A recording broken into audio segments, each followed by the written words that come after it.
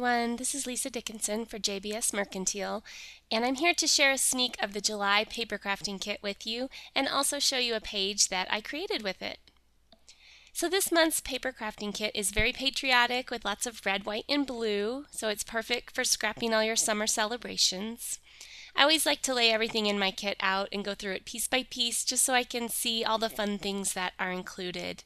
I've got all the papers laid out here in the cardstock. We've got papers from Studio Calico. There's some of the Pebbles Americana line, as well as some My Mind's Eye. And then we've got the two exclusive papers that I designed for the kit. It's a fun watercolor star and some flamingos. Then there's a sheet of polka dot vellum from My Mind's Eye. Of course, we always include an alphabet, and this is a neutral set of thickers. We have these chic tag labels that are gold embossed, and the kit stamp, which is two little frames. Then we have these metal accents that come in gold, silver, and bronze from My Mind's Eye. This is our exclusive kit stencil that are these cute little vines, and this also comes as a cut file, and it's a free download when you purchase the kit. We have a JBS journal card, and of course our July flatback. There's some JBS wood veneer, these cute little dominoes, and then some vintage price tags. So when I first get my kit and I'm thinking about creating my first layout with it, I always like to try and find one element that really inspires me. Sometimes it's overwhelming to see all these patterns together and to know where to start. So I try to find just one thing that will get my design rolling. With this month's kit, one pattern that caught my eye was this mason jar paper from Studio Calico. I thought the space inside the jars would be great for journaling or maybe to hold a small photo. So I started by cutting out two of the jars from the paper.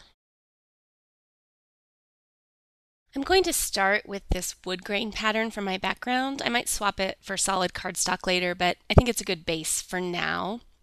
So after I cut out these jars, I flipped through some of the other papers and I noticed that these little flamingos on this sheet were just about the same size as the jars. So that might be another element I could work in with them. So what I started doing was cutting out some little banners that were approximately the same size as these jars. And I ended up with just a bunch of little pieces here, like little banners and pennants, and my idea was to string them all up on little kind of like clotheslines across the page. Obviously I'm going to add in some photos and journaling amongst all these banners, but I just want to get these pieces laid out first. Kind of like that.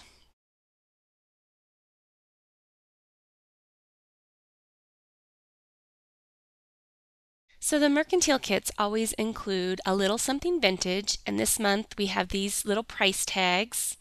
When I first saw these, I thought about using them as pennants, so they'll work really well in this banner I'm creating. I'm just going to put a couple of those in there.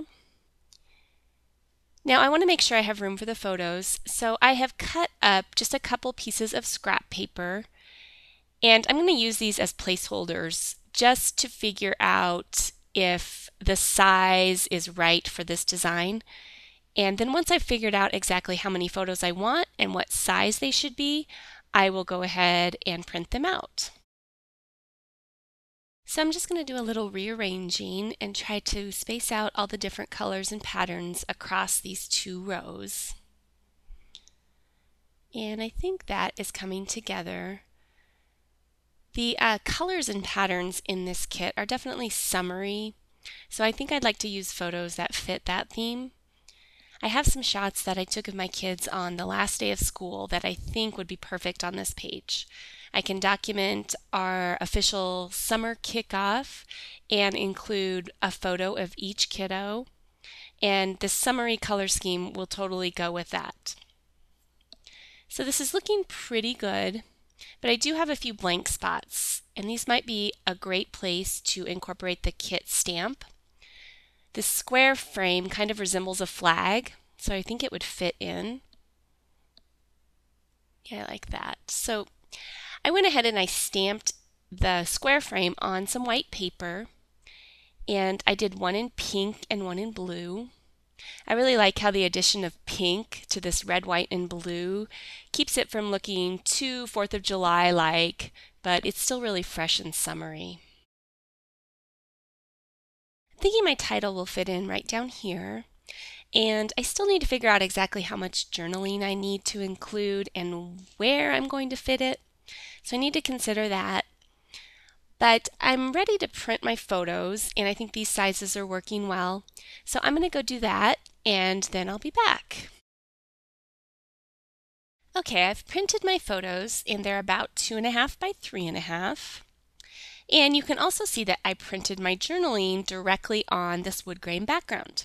I set up the text to follow the 2 curved lines, and I set mine up in Illustrator, but I'm pretty sure you can do the same thing in Word. I thought that would be a good place to put the text because it will blend into the design fairly seamlessly. And it also gives me a nice visual line so I can line up all of these banners and pennants along the bottom edge.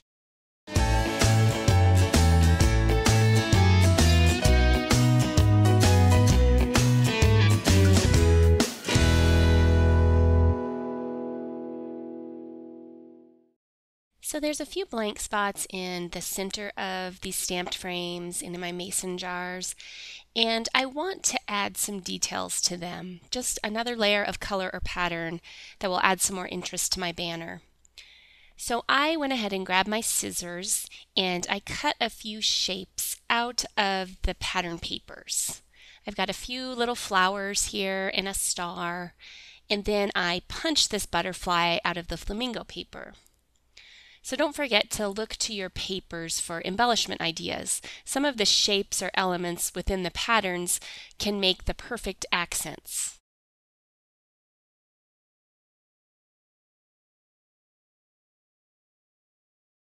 Now to add some texture to my banner, I'm going to mix in a few of these wood veneer pieces. I happened to be looking at the dots on these dominoes, and I realized that this one has 3 dots, and my daughter just finished 3rd grade, so I thought that was perfect to include on her banner. And then this other domino has 7 dots, which fits perfectly on Hayden's banner since he just wrapped up 7th grade. And I know these are really subtle little details, but they do tie back to my journaling and the page theme, and I always love it when embellishments help strengthen the story. Now, since I've kind of established a banner for each kiddo, I'm going to personalize them with a monogram inside the mason jars. I'm going to use one of the thickers here for Hayden, and then I'll grab an R for Riley and put it down here. And I think that this is looking good. I'm ready to commit to adhering all these pieces in place. And I think I'll also add a row of stitching across the top of each banner, and that'll help make the pieces look like they're hanging and that they're all connected together. Everything is now adhered, and I also added a row of machine stitching. You can see my threads here hanging off the sides. So now I want to use the thickers to spell out my title, which will be positioned in this lower right corner. I'm going to use a mix of the chipboard letters, which will spell out the word summer, and then I'm going to use some letter stamps to finish off the title work.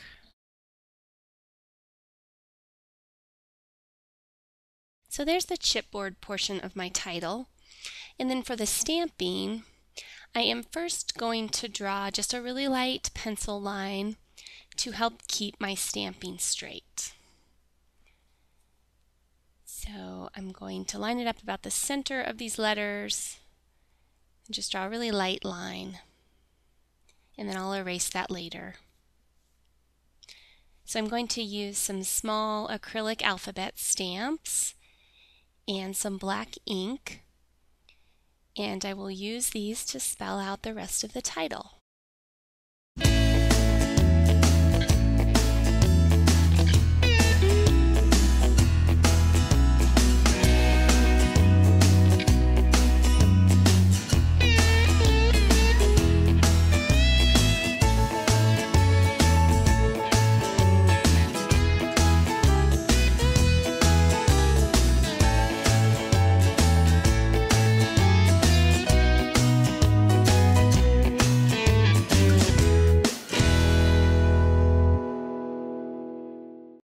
Alright, we're in the home stretch now. I've adhered these flowers with foam dots, and I stapled this butterfly and star inside the stamped frames. There's a few other blank spots I'd like to fill. And originally I had cut this little cow out of pattern paper, and I thought it might fit here, but since he's facing left, it doesn't help lead the eye into the design. So I'm not going to use him. Instead, I think I will work in some of these chic tag stickers. There's some phrases here on the bottom that might work. This one says scenes from today, and I think it would fit in here, add a nice little bit of sparkle. I'm just going to trim off that edge and then make it fit right there.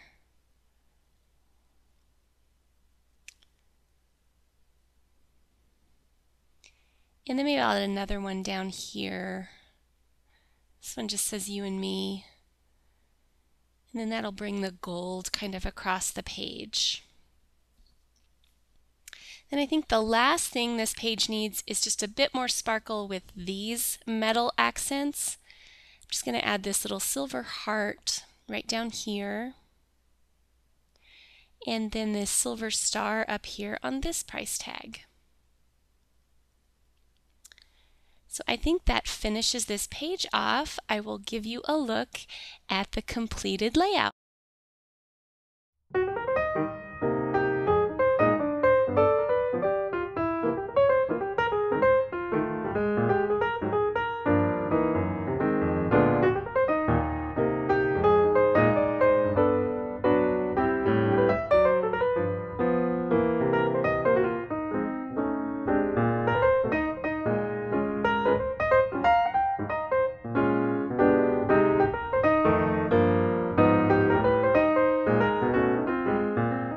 Thanks so much for joining me for this month's video. To get your kits and add-ons, and to find some great inspiration for using them, don't forget to visit jbsmercantile.com.